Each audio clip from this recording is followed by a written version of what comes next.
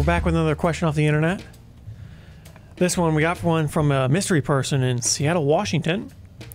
He reads, I just watched your video on multi-driver headphones and was wondering if a coaxial design would be practical and desirable. I know that these are typically used with dynamic drivers and more recently with AMTs, so using planar magnetic tech would also provide another challenge to the design. Yeah, I could kind of see how you might come up with that idea, what the appeal might be. Yeah.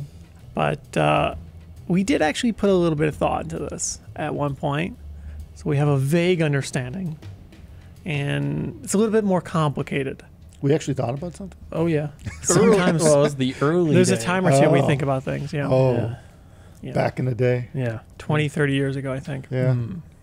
So we'll cover the whole summary. What is a coaxial design? Yeah, start at the beginning. Traditionally, now this is a while ago, you used to see commonly in cars a tweeter on the inside centered on like a sub-bass mid-range type driver. So you would have two drivers and one physical element. It looked like one speaker, but there's a little tweeter in the middle. Basically a woofer and a tweeter. Yeah, taped All in together, one. right? Compact. It was more convenient. So when you're slamming these in a car, you put one driver in, bam, there's two drivers in it. Well, we're on a normal speaker. There's like a dust. They call it a dust cover, or dust cap, but in the center of it, which covers the magnet below.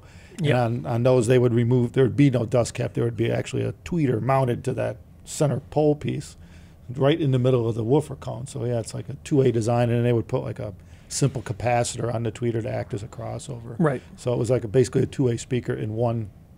They call it a coaxial. It's a basic design to give you two drivers and one element, and really just seems mostly for convenience of packaging, and so that you have the tweeter and the mid-range or the sub-bass woofer in the same physical location for coherency, but commonly you only really saw them on lower-end, more cost-efficient applications. Some speakers used Well, them. that was in car audio. That was a big step up to put. Yeah. Well, you went from like whizzer cones Yeah. to, actual tweeters. Which people probably don't even know what whizzer cones are. Yeah, but you could cover that one. Yeah, Well, it's just a little piece of material that a little cone stuck out the middle instead of, Yeah. again, where the dust cap would be. That's a common trend. It Yeah. supposedly did highs a little bit, would It resonate the helped highs. the driver kind of sort of I guess make it was kind of highs. like putting a small driver in the middle of a big driver, even though it was the same driver. Sort of. Yeah. Yeah. I don't know if anyone ever actually that was measurable. I have no idea. I've never. That was well, back nobody in the does day. it anymore. Yeah. So. Well, yeah. I don't think it was too effective. There's a lot of weird designs in the early days, but you don't see a lot of that now. Most cars now, they don't even use coaxial designs. They've been moving away from that because, for the most part, people want audio that isn't garbage. So they have actually pretty decent designs. Yeah, they put like 2 million drivers Yeah, in the car, just add all more. over the place. Yeah. Not to say that a coaxial design is garbage. It's just traditionally the way they're implemented, it's cheap. So Yeah. they're not They good. were cheap speakers. Yeah. Hell, I Right. think you could get a set of 6x9s for the back deck of your car for about $30 back in the day, $40. Yeah, still probably even less. can. They're very affordable. Probably. They were really cheap. This does remind me of my speakers in the little dust cap. They were actually making noises because they were made out of like a soft rubber. So when you were playing them really hard, they would actually resonate, and you could. Yeah, hear they it. would crinkle, wouldn't they? Yeah, that was like it was like a really soft rubber Oh, yeah. dome in the middle. Yeah, And yeah, if you're really beating them you'd up, have so much air pressure Yeah. that it would collapse. The center dust cap would collapse. Hey, you So wouldn't think I that'd be a potted problem. them. Oh, yeah. Stiffen them up. Yeah. Yeah. But now they don't do that anymore. Yeah. But I mean, they're like 35 years old. Yeah, right. Yeah. A lot of them are just made of the same material as the cone, and they just glued it, this little round dome thing right in the middle and glued it on. A lot of times the glue would let go. Anyway, we're going way off topic. We're supposed to answer the question. So basically a coaxial design on a planar magnetic. That's tricky. The reason why coaxials were done on conventional drivers is pretty much because of convenience. That spot was almost dead. It was available. That center was not contributing a great deal. Yeah. You take the little cone off, you pop a hole right through the magnet assembly, which is typically more or less dead too. And for very little disadvantage, you could put a whole new driver in this assembly.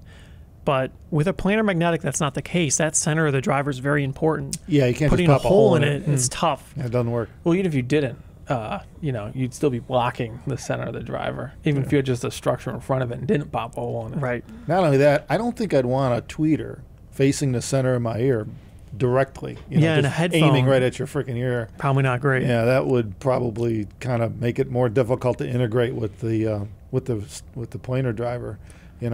Well, that's the other thing. I was just thinking. Yeah, in the way 1266, and Diana is, we would have to be behind the driver. Actually, we'd have to redesign the whole thing to actually do it. Yeah, right. You couldn't put it in front of it. No, there's no good way. It's very impractical. Yeah. And the advantages, especially in a headphone, don't quite seem to be there. Because like most things, the reason why coaxials were designed and used, they were just problem solvers. And here the problem kind of doesn't exist. If anything, what you really need in some planar magnetic designs is something to produce more low frequencies, not really high. Highs are usually mostly doable in a planar magnetic, and you could get pretty much the entire range of frequency out of one driver. And most people would agree one driver is better than having several, because you don't have any of the coherency issues between the different units. You don't have a crossover to deal with. And especially in a confined environment like a headphone, it really avoids a lot of the problems with multi-driver designs. Anyway, we did a video on multi-driver headphones not too long ago, maybe a few weeks ago, and we kind of covered that reason why we don't even like multiple drivers, because they're hard to get to blend together to sound like one speaker. Well, I mean, if you can get full range out of one driver, right? Yeah, beyond audibility at that point too. Why bother adding something? But there might be some options, like how about we put a super tweeter in there? Super tweeter. Yeah, like some of these guys sell separate super tweeters you put on your speaker, and you hook it up to your standard speaker terms, and it just does like 15 kilohertz and up. Yeah. No, JBL does that in their like hi-fi speakers. Yeah. They put like tiny little super tweeters on the top. Yeah. Remember we listened to them at a dealer that one time. Yeah. He was like, "Is this doing anything?" It just has a little sizzle coming out. 20K out. Yeah, I couldn't hear anything. Add a little sizzle. Yeah. Yeah. Some people like that. Yeah. Put a little volume knob on it and tune it to your taste. You definitely need to be able to adjust it, because it's got super tweetered it's got to adjust for.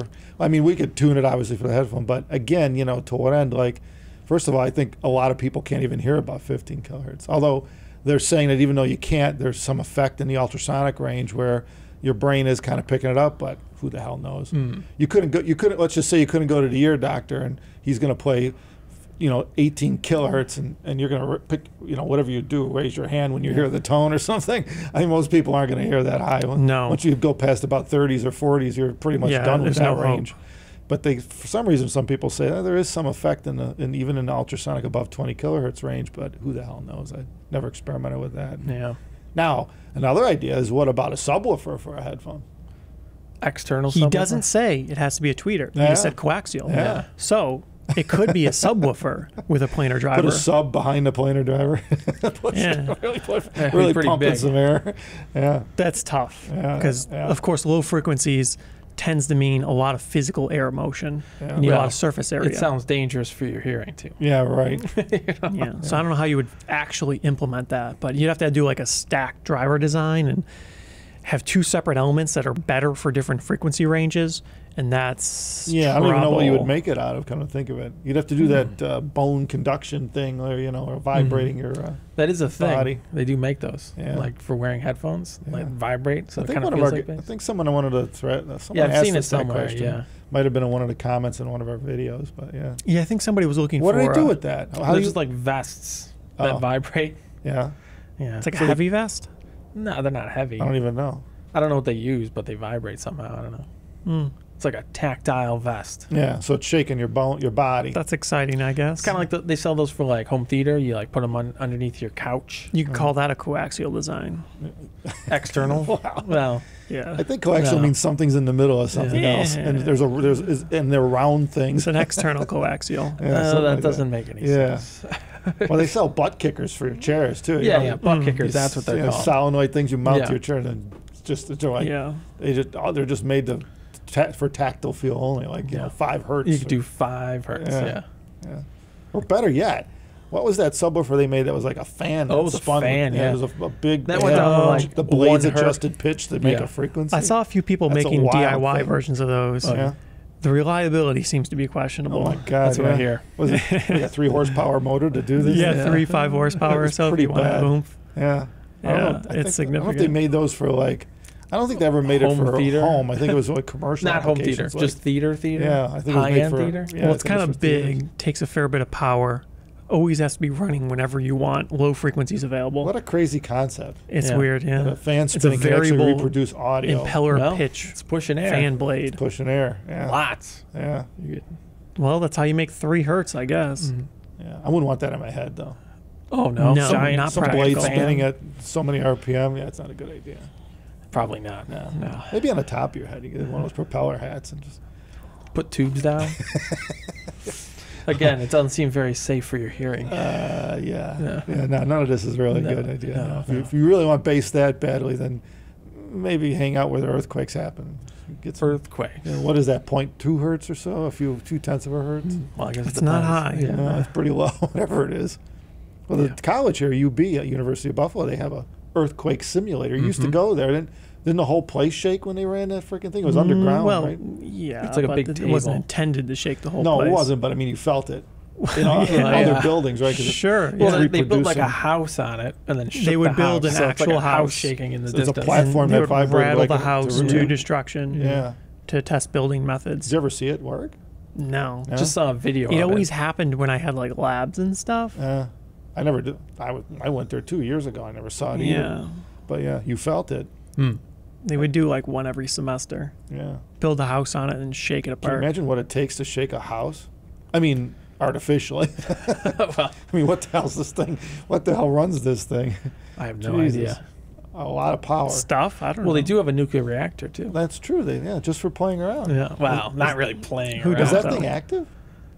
They got the stack there, like the smoke stack, whatever they call it, the steam stack. Right? Yeah. Steam stack. Okay, the Yeah, I cooling saw it tower. on the Cooling tower. cooling tower. Yeah. Yeah. I don't think that thing actually is operational. I think it was made for like just teaching how to use one. I think so, yes. But back to coaxial design Yeah, back to planar coaxial. magnetic headphones. Yeah, right. I think probably the closest actual implementation of this would be the Mesa Empyrean.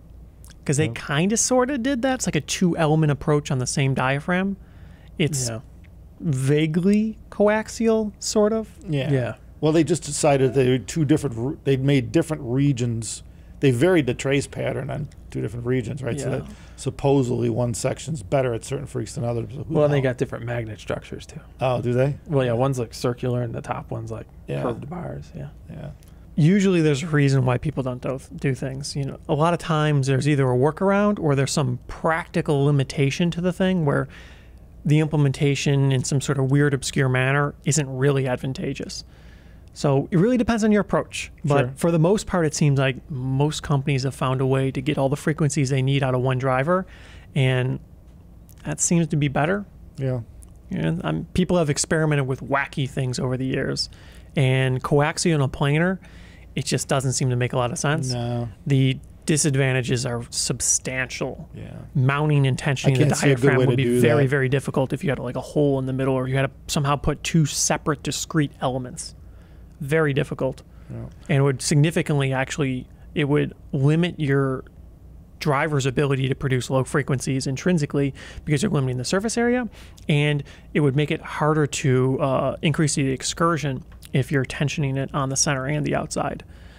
So it poses practical There's no way to grab a limitations. planar in the middle in It'd be any very way and difficult. have it operate. It's just not made for that. In fact, the center of the planar, the center area of the planar, is actually where most of the air moves, most of the motion occurs. It's the most critical what's spot. It's creating the base. You know, so as soon as you pin that down, you're done. It'd be real tough. You're below a few hundred hertz, it'll go away.